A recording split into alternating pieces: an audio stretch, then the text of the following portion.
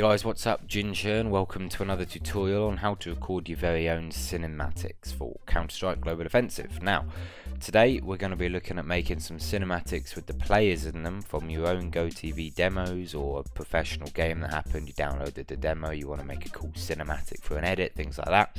Now, the first thing you want to do is head over to this link I'm going to leave in the description below. This is a link to a program called HLAE.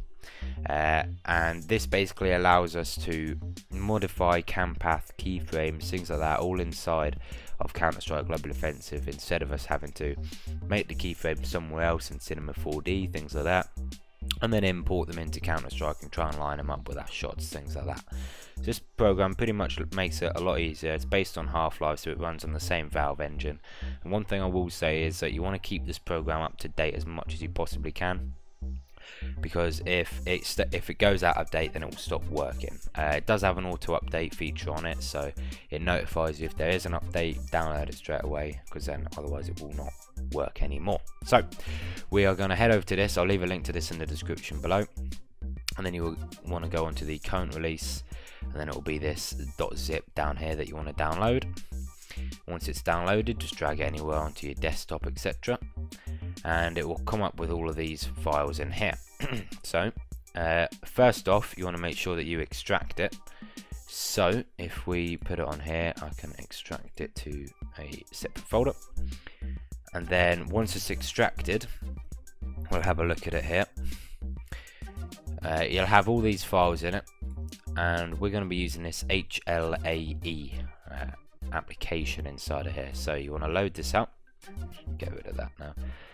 Click run, and we can close out of this folder. So you can see it says check for updates automatically. Yes, we do want to do that. That's very important. Make sure we need to do that. And so when we first load up this program, it's not going to have anything set up in it, so we want to do that first of all. We want to go to Tools, Developer, and then Custom Loader. That will load up this little window here, and you can see the command line. That is all the commands it's going to put in the launch options for Counter-Strike when it loads up. So that's things like insecure, means we won't be able to join VAC servers, things like that, because this is essentially a hack. Alright, that's not to scare you away. This is pretty much a hack, because it's letting us modify keyframes and things inside of Counter-Strike. Valve know about this, which is why we've got dash insecure. Protects yourself. So if you've got that in the launch options, you're not going to get VAC'd, pretty much. That's pretty much what I'm trying to say here. So now these two boxes here we need to make sure we fill in, which are HookDll on the program path. So the HookDll, we'll click browse, and the HookDll will be inside of the folder. So wherever you saved this folder here on the desktop, we want to choose this file here, the AFX hooksource.dll. Double click on that, load that in, and the program path is going to be Counter-Strike. So we'll go into our C drive, program files, Steam apps, common, Counter-Strike, and then the application CSGO. Now once you've got all of those in here, we'll click OK, and this will launch up Counter-Strike for us. Now if you update this program, to be honest I can't remember off the top of my head, but I think you might have to do that again. But once you've done that the first time, you won't need to do that again, unless obviously you upload the program again or update it. Now to make sure we know that all the plugins have installed themselves correctly, in the console if you type merv, you can see it loads up all these different commands here. If the plugin didn't install itself properly, then if you type in merv, nothing will come up down here, but as you can see it has, so that's good. We know that this is working, and then there's the notification telling you we've got insecure on, so we can't join any VAC servers, any things like that. So if you want to go on MM, restart Counter-Strike without the program, you'll be good to go. So we can click OK, and this is where we're going to go and find our demo. So if we go into watch, downloaded, so these are all the demos I've got downloaded. Again, if you wanted to use a professional game, you can always download the demo from the professional game, the GoTV demo, drag and drop it into your replays folder in the Counter-Strike Steam apps folder, and then it will pop up in here, so we can use it. Now if we go on to a game where we won, there we go, this is a naughty little one there, naughty 16-1 win. So we want to click watch on GoTV, not your highlights. GoTV, we want to watch it on. Click on that, and then it will load into the game. See, if you just watch your highlights, then we're not going to be able to go from the different perspectives, because you've got first person perspective, the third person perspective, and then the perspective where you can fly about. You might know what I mean, I'll show you in a second. But pretty much we want to be able to go into the perspective where we can fly about by ourselves. So if we press Shift F2, so I didn't explain what I did there.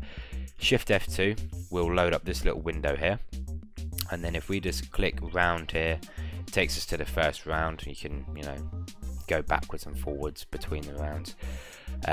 So we're going to go to here and then click pause so we can stop ourselves at this keyframe here. So one thing I like to do first off is just make sure that we've got the cam path cleared. So mirv_cam path space clear. So if you've got anything left over from your other demos that you were doing, put that in. That will get rid of it all like that. And then now we want to go onto our different perspectives. So if we press space, you can see we go onto our different perspectives here. So this is person point of view. This is now us watching that player from a third person point of view, and then this is us now in free mode. So change by putting space there. So that allowed me to get rid of or change between each one. So if we press Shift F2 again and slow this down to about 15% around here, 15 whatever percent, 13.6 whatever, around there. You want it quite slow, because if you're an editor, you know that slowing down a clip is a lot harder than speeding a clip up, if you know what I mean. So if you record something super slow motion and you only wanted it a little bit slow-mo, then you can speed that clip up to make it that slow-mo. But if you record something normal speed and you wanted to slow motion it, it'll be a lot harder to try and make that clip slow motion, because you want to make sure it's recorded in what, 200 FPS or something stupid like that, to try and slow it down without it jittering all over the screen, things like that. But if you record it in a super slow motion, as I said, it's like 10%, 15% of the speed, you can speed it up and it will look a lot nicer, which is the main thing. So we're going to go down to this kind of slow motion here. Now this cinematic's just going to be players coming out of CT, nothing special. See, I'm not going to rush through this, but if you spend a lot of time doing the keyframes, then you're going to have a lot of a nicer looking cinematic, if you know what I mean. So the way this works is you'll be adding different keyframes as you watch through the demo, and then once you've enabled it, the program HLAE,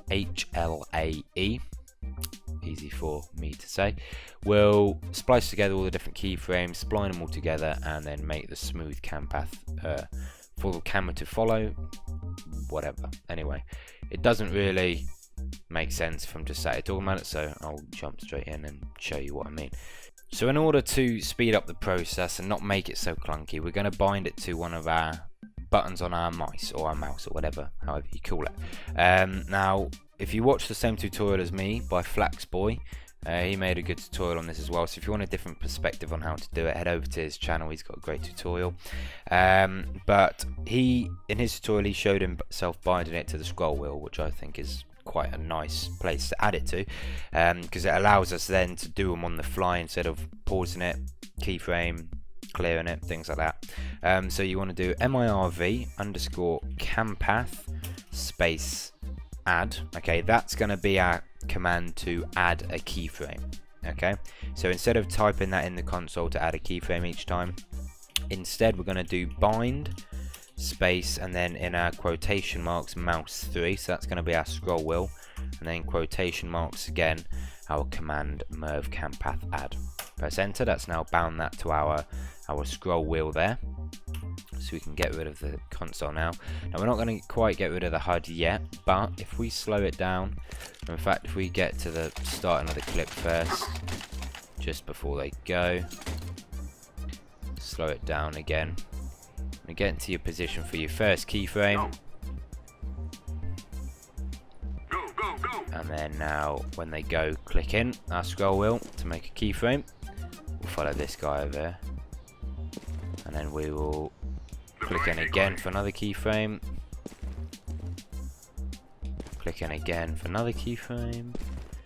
So So again, you see, as I mentioned, the more time you spend on this, the better you can make them look.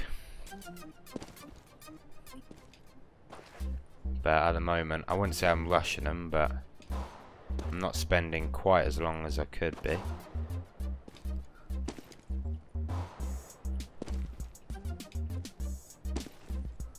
Okay, so once we've got our different keyframes, Shift F2 and pause again. That'll pause the demo, and then we can go into our console and do mirv underscore campath space enable. That's not enable.